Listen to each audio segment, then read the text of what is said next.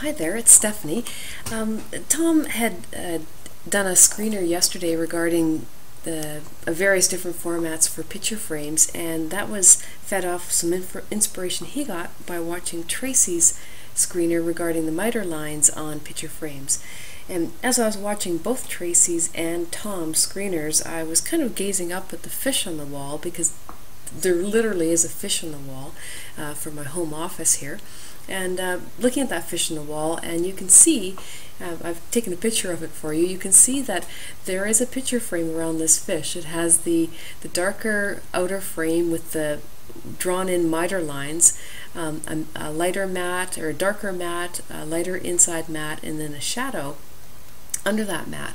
And I painted that on the wall, and it's just a completely flat paint, so it's an illusion of creating depth and anything to make that fish look better. But anyway, so that's my inspiration, and so I wanted to show you a couple of things in PowerPoint. I probably will only be able to get through one example here in the 5-minute time, but here's the example. It doesn't have the miter frames that Tracy was talking about, but or the miter lines, but it is still a very cool effect where the actual picture is overflowing into the outside frame.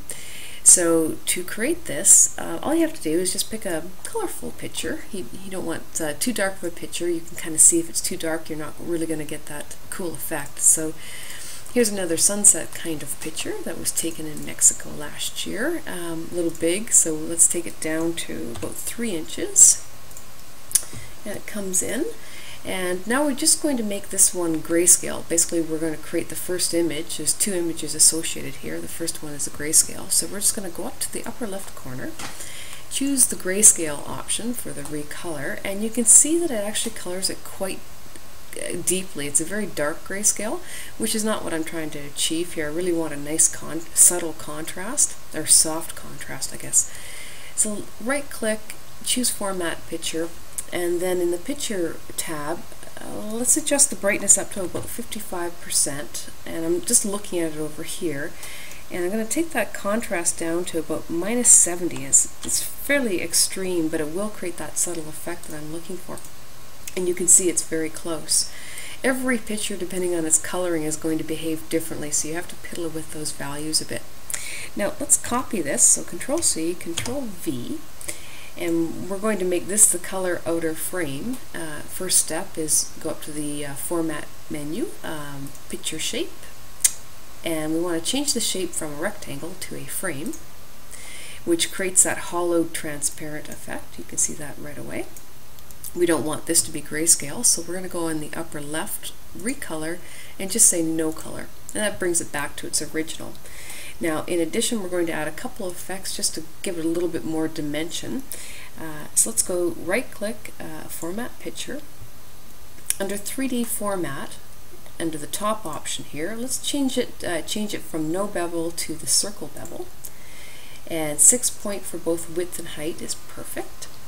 And now and you can kind of see this happening right as we're doing it.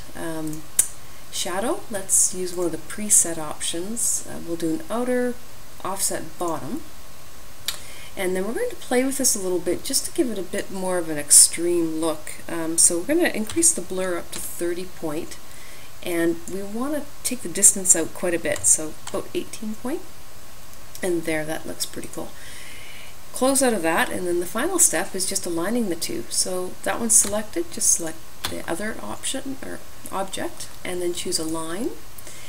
Align selected objects, and not align to slide. You want the selected objects, and then say Align Center, and then Align Middle. And there it is. And at this point, you could group those 2 images. You could probably export it out as a picture if you'd like, but that's the essence, and that's how you can create that kind of cool effect on picture frames. And I have one other effect I'd like to show you, so I'm just going to do a part 2 on this screener.